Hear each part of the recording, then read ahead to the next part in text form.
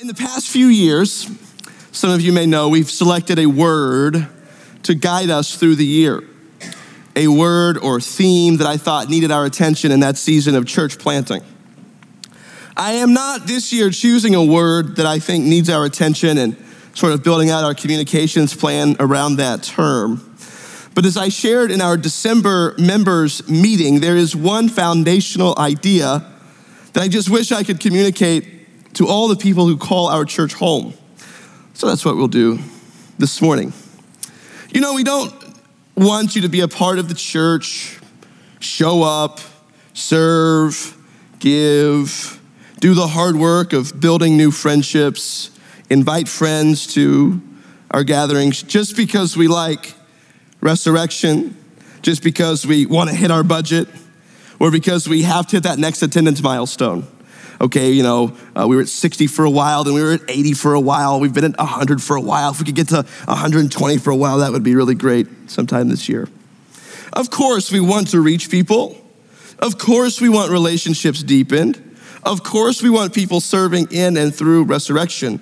But if there's this idea that it's somehow for our sake or for the sake of this one church, no, we want all of this. This is the foundational idea I want to bring home. We want all of these things for Jesus' sake.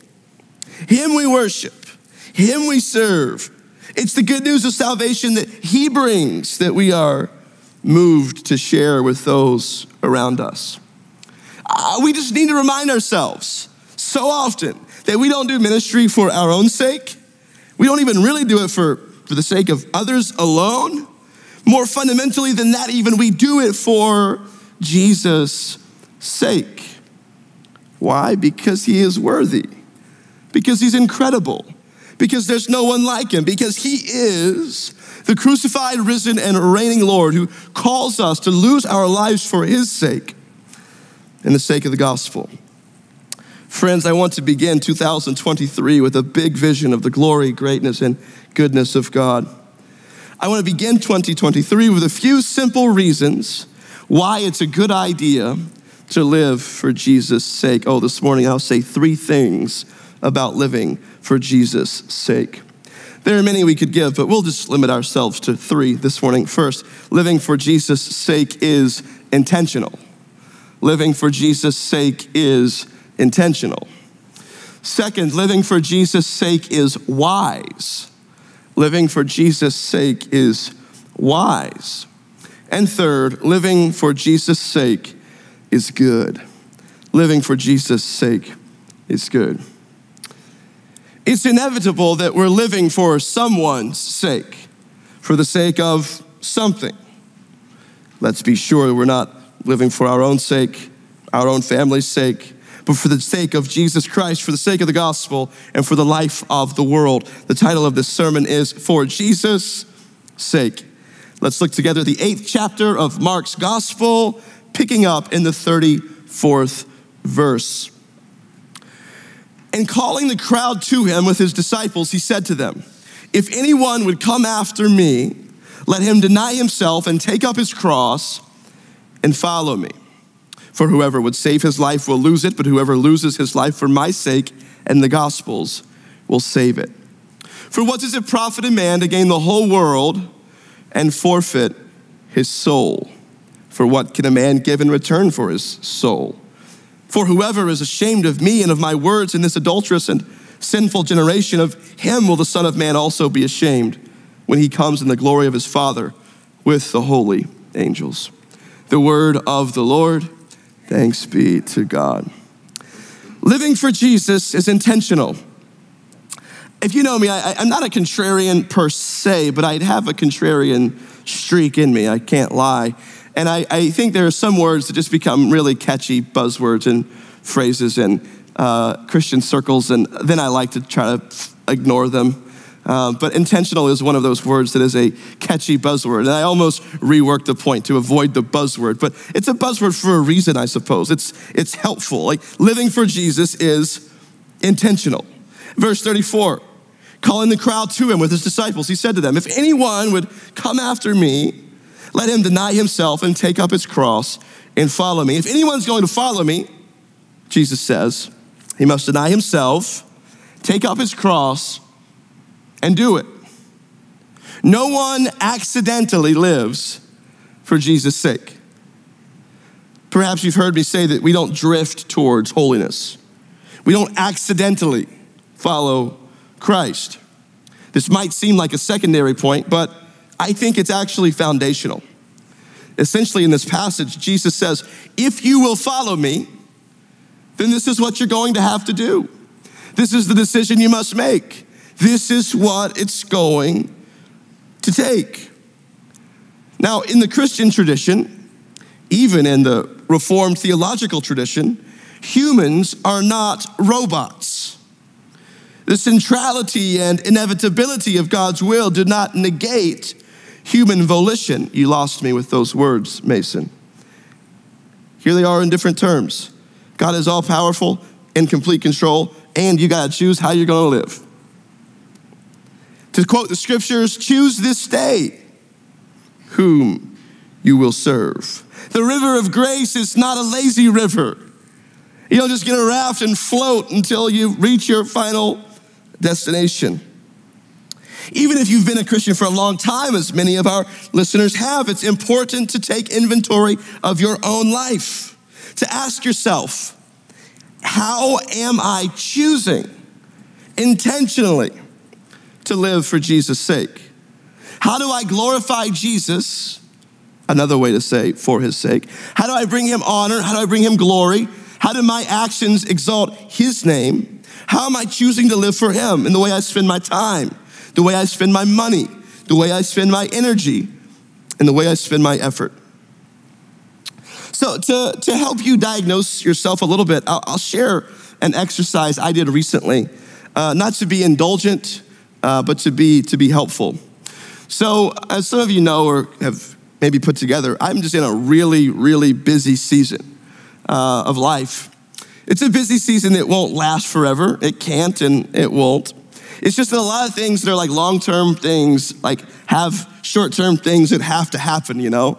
I want to do theological education for years and years, serving in higher education while rooted in a local church. And to do that, I got to finish this dissertation. And to do that, I got to finish this Latin class and all this work that goes along with that.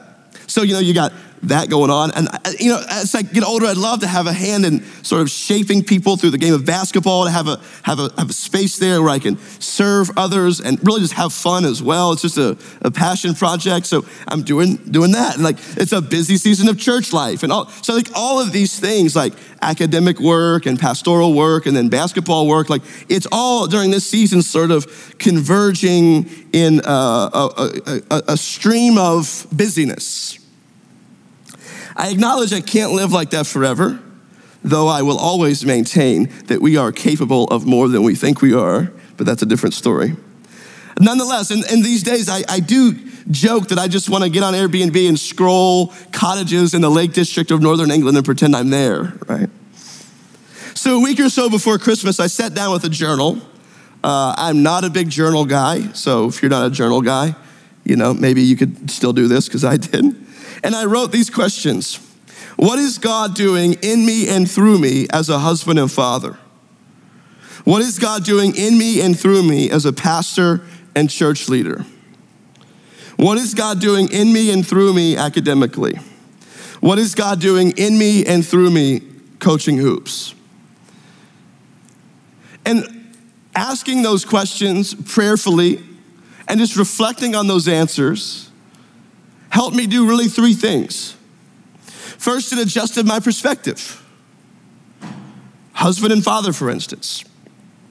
Is my approach to those roles in my life Christ-centered? Or is it sort of centered on something else, my comfort, or maybe our societal expectations, or some other thing that sort of can center those perspectives? It adjusts my perspective. At basketball, it's an easy one. Like, okay, am I seeing like relationship difficulties and all these sorts of things, like being with these kids all the time? I think they continually get me sick. Like, is this like a distraction from winning games, or is this actually like the very stuff like that God's got me here to do? So it adjusted my perspective to think back on, okay, what is God doing in me through this, and what is God doing through me? The first thing it does is it adjusts my perspective.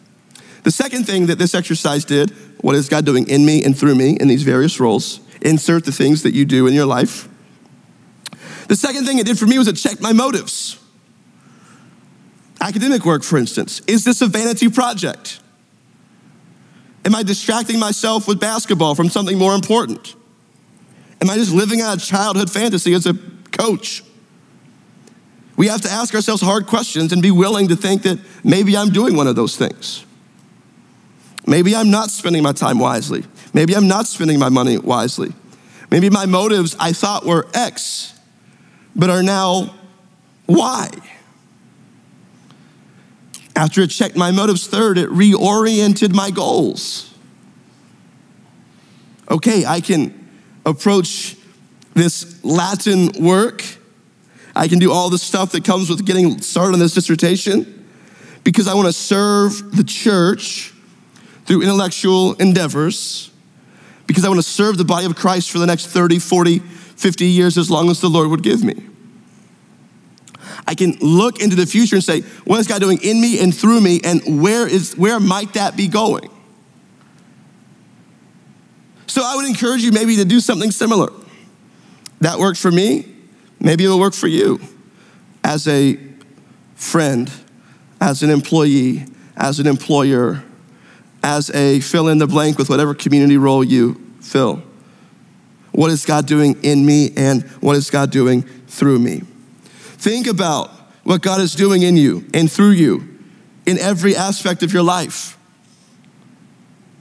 There may come a day where some of your roles have to change. That day might absolutely come for me. Maybe you need refocused. Maybe you've never even thought about how all these different areas of your life are meant to be used by God. That God is doing things in you through them, and God is doing things through you with them. Here's the point in all of this.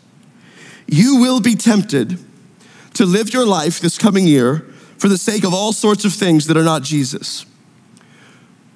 You will be tempted. It's not if, it's when and how, with what. You will be tempted to live your life in 2023 for the sake of all sorts of things that are not Jesus or his gospel. So here is my encouragement to all of us. Resist that temptation. Keep in step with the Holy Spirit who glorifies the Son as the Son glorifies the Father, one God, three persons, blessed Trinity. Remember, living for Jesus' sake is intentional. It's a choice we make every year, every week, and every day. This is your spiritual worship. Paul tells the Romans to offer your bodies as living sacrifices, holy and pleasing to the Lord. Here I am, Lord, all of me, for all of you, for all my life. Friends, the first thing I must remind us is that living for Jesus' sake is an intentional decision. Second, living for Jesus' sake is wise. Look with me in verse 35. For whoever would save his life will lose it, but whoever loses his life for my sake and the gospel's will save it. For what does it profit a man to gain the whole world and forfeit his soul? For what can a man give in return for his soul? If you live for your own sake, if you hang on to your own life, your own will, your own way, your own desires, your own dreams, your own goals, if you hold on to it tight with both hands, then you will lose that which you refuse to give up. You will lose that which you refuse to give up. But if instead of clinging to your own life, you give it to Jesus, you lose it for his sake and the gospel's, then Jesus says, you will save your life. Living for your own sake ends in death. Living for Jesus' sake ends in life. This is the wisdom of God for us. It is not the wisdom of the world. The world says, do what you want. Do what's right in your own eyes. Follow your heart. Be the best. Do the most, etc., etc., etc. But the wisdom of God is different. It's a good bet to give your life to Jesus. It's a logical decision Jesus is here teaching. That's the point of this. As you're doing the calculus, are you going to make this intentional decision to live for his sake and the sake of the gospel? Jesus has some just clarity, some supernatural common sense, if you will. We talk about leaps of faith when we live for Jesus' sake. And I think it's true that we walk in faith and we step out in faith.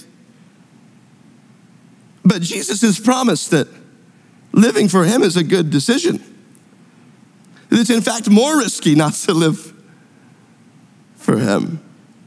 So every step in obedience we might think is risky, but in one sense, it's infinitely more risky to walk by our own sight, to do what's right in our own eyes, to live for our own sake. After all, what's the worst that can happen to us when we give our lives for Jesus' sake and his gospels? What's the worst thing they can do to someone who's already dead? Oh, that's what the New Testament teaches about our life. For you have died, the apostle says, and your life is hidden with Christ. When Christ appears, there is your life. The only logical way to live is for Jesus' sake. It's the only way to live forever. This is the clarity of the Christ as he teaches his disciples. I know how they live, Jesus says, but this is what you must understand. That if you hold on to your life, you hold on to your will, you hold on to your dreams, you hold on to your desires, you hold on to your goals, and you don't reorient them around my life and my message, then you are going to lose everything you're holding on to. So the best thing you can do is to let go of them and take what I will give you. Sure, you can live for your own sake. You can make all kinds of money. You can get all kinds of power. You can have all sorts of friends. You can get as many degrees as you want. You can win as many games as you want to win. You can have all the stuff you want to have. In fact, Jesus says, you can even gain the entire world. But be very careful, because you can do all of that and lose your very own soul. Jesus asks rhetorically, what can you give in return for your soul? And in the words of that great missionary, he is no fool who gives what he cannot keep to gain what he cannot lose. The only way to save your life is to give it to Jesus. Whoever loses his life for my sake in the Gospels, Jesus says, will save it. This is not a gamble. It's not, I hope this works out. It's a promise that walking the way of Jesus is walking in wisdom. Jesus gives us a clear vision of reality, both its present and future dimensions. Verse 38, for whoever is ashamed of me and of my words in this adulterous and sinful generation, of him will the Son of Man also be ashamed when he comes in the glory of his Father with the holy angels. The way you live now echoes in eternity. If you're ashamed of Jesus now, why do you expect to not be ashamed of him then? If you don't love Jesus now, you're not going to love him magically one day later. For whose sake do we resolve to live in 2023? Make your resolutions if that's what you do. But let me ask you something more foundational this morning. Around whom do your resolutions revolve? Around whom do your resolutions revolve? For whose sake do you resolve? For whose sake will you live? Whose will motivate the goals you set and the steps you take to reach them? How can we live for Jesus? This is a question that I hope stimulates our imagination, right? How can we live for Jesus in 2023 in ways that we'll be thankful for in 3023? How can we live today in a way that makes sense in light of everything? How can we live our lives in this fleeting moment in a way that makes sense with the eternity before us? Friends, it takes an intentional decision to live for Jesus' sake, no? And we've also seen that intentional decision that it takes is actually a wise decision. That Jesus is letting us in on some supernatural common sense. This is logical. Okay, it might seem strange for me to say the only way to live is to die. The only way to keep your life is to lose it. But this is what you got to understand. Because if you go and gain the whole world, living for your own sake, and you lose your own soul, then you've missed it. You've not lived well. So while this seems counterintuitive, live by dying, keep by losing, it's actually logical in the kingdom of God. It actually makes sense. It's actually wise. And the third and final thing we'll say is it's actually a good decision. Living for Jesus' sake is good.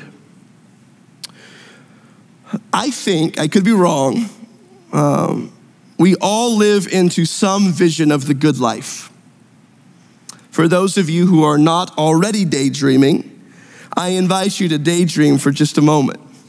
When I say those words, the good life, what is the picture that comes to mind? Better house, relationships, stuff, children, career goals being actualized, whatever it might be. What is that stuff, the images, the pictures, the concepts that come to your mind when you think of this vision of the good life? So whatever that is, I think in some subtle ways that vision calls out to us. I think it lures us. I've said this before, the idea is not original to me. In some sense, we are pushed through life by what we believe. But humans are not brains on a stick. We're far more complex than that. We can put too much stock in thinking that we're always motivated by our beliefs. I'm not sure that's always the case. I think, yes, in some sense, we are pushed through life by what we believe, but more foundationally than that, I think you could make the case that we're pulled by what we want. We're pushed by what we believe, but even more foundationally, I think what we want pulls us, calls out to us, and we respond with our lives. If living for Jesus' sake is a wise and logical decision, I think that speaks to our heads. It makes sense. Give him your life, you live forever. Hold on to your life, you lose it. Gain the whole world, you can't keep your soul. Because here's the thing about souls. You can't touch them. You can't grab them. One time, Bob Huggins said he's most scared of ghosts than anything in the world because you can't punch a ghost. You can't see it, right? And our soul is similar. You can't reach out and grab it. Death, our great enemy, what it does is it severs our body from our soul, and you can't reach out and grab your soul and put it back in your body and insist that you keep living. No, death, our great enemy, severs body from soul, and only Jesus can reunite them. It's a logical decision then to give yourself, all of you, whatever that looks like, to Jesus. For in his hands you are safe. In his hands you are well. And in his hands you will one day be whole, even after you die. So it's logical to live for Jesus' sake. It's wise. And perhaps that speaks to our head. But I must remind you that not only is living for Jesus' sake wise, it's good. That speaks to our hearts. It speaks to our longings. Friends, in Jesus is the life you've dreamed of living. In Jesus is the adventure for which you were made. In Jesus is the longing of your heart's desires. You don't live for Jesus because it's a good business decision. You live for Jesus because he's awesome. The life he has for us is better than the life to which we cling. How is life with Jesus good?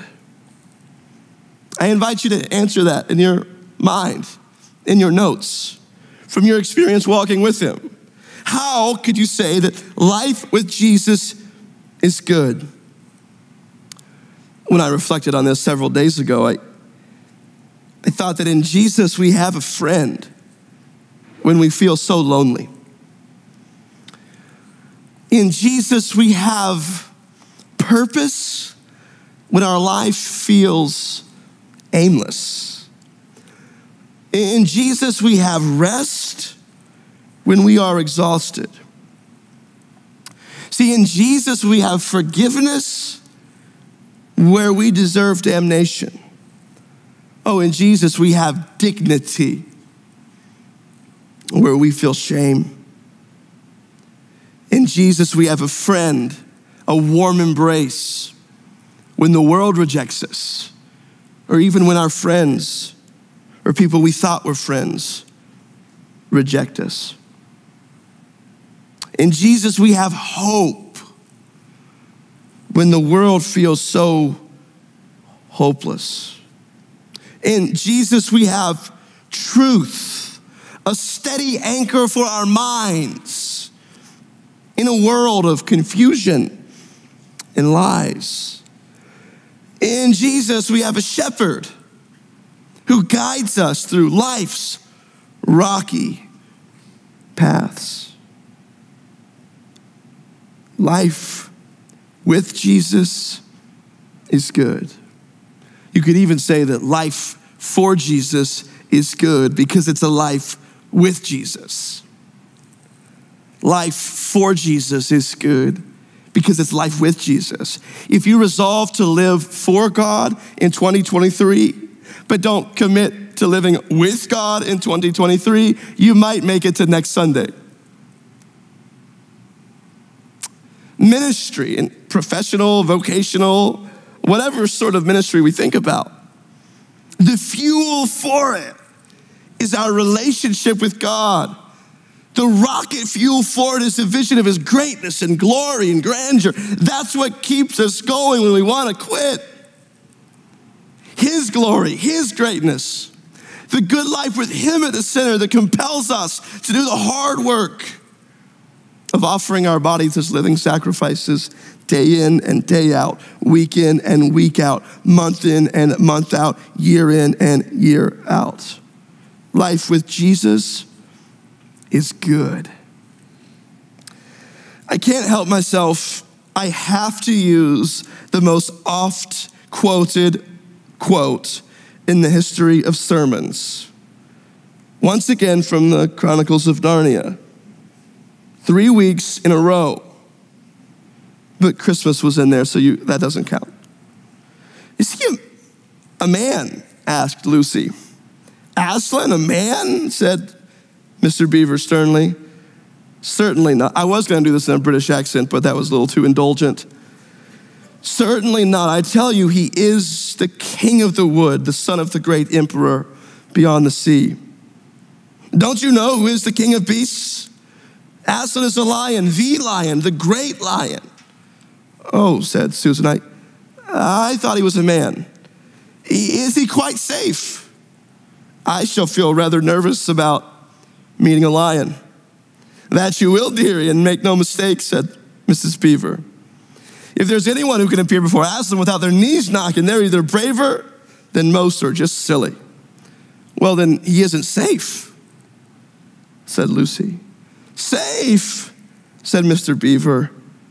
Don't you hear what Mrs. Beaver tells you? Who said anything about safe? Of course he isn't safe. But he's good. He's the king, I tell you. Is life with Jesus safe? No. But it's good. And worship team, you can come on up. Some of you will obey God this year, and your life will change drastically.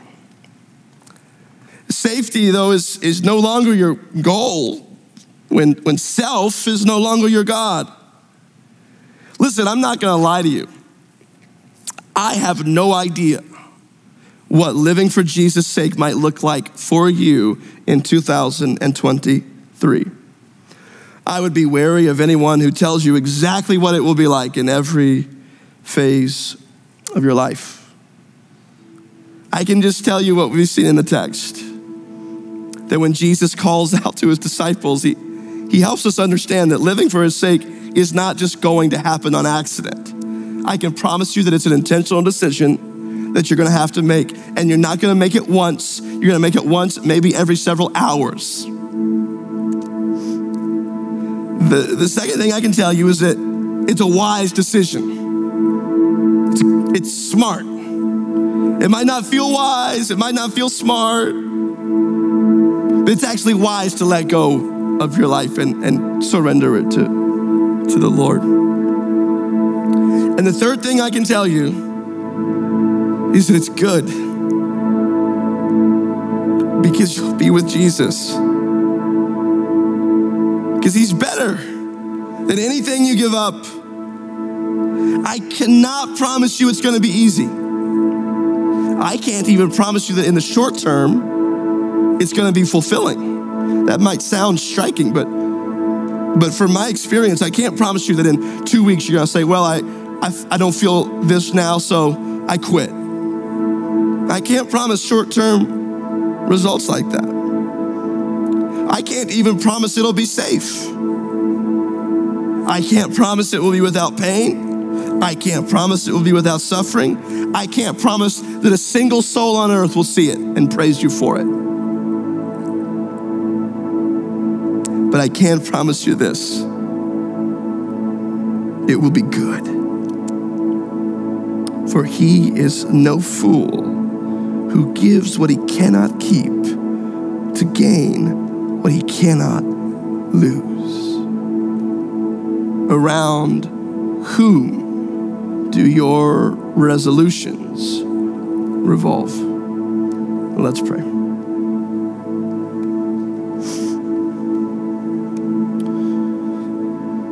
Father, we hear your word this morning in one of those notoriously challenging passages of Jesus teaching his disciples what it will take to follow him. That it will take self-denial.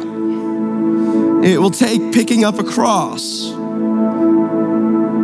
It'll take intentionality. It'll take moving forward when the momentum is stopped. It'll take walking forward when everyone else has turned back. It'll take trusting you when we're afraid and scared and filled with doubt. But Lord, we walk not by sight, but by faith. And we hear those words of Jesus alive today. What does it profit a man to gain the whole world, but lose his soul? For whoever gives his life for my sake and the sake of the gospel, you find it. Lord, help us not be content with platitudes. Help us not be content with superficial resolutions. Through the power of your Spirit and with the sword of your living word, cut to our hearts to help us see more clearly around whom or what our goals and plans revolve. And give us the faith to repent. Give us the faith to put you in your rightful place at the throne of our hearts. Give us eyes to see your glory and greatness. Give us hearts of courage to go forward when we want to stop. Give us grace and patience with each other. Give us a love that the world does not understand.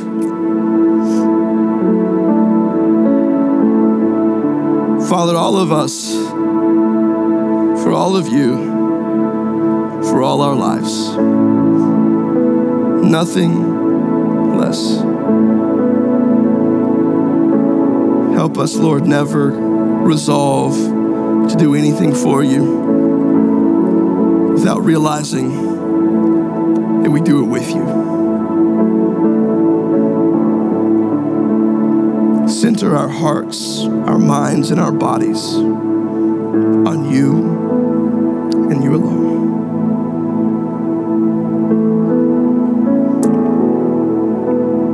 I invite you now just to spend about 30 seconds here in reflection and prayer.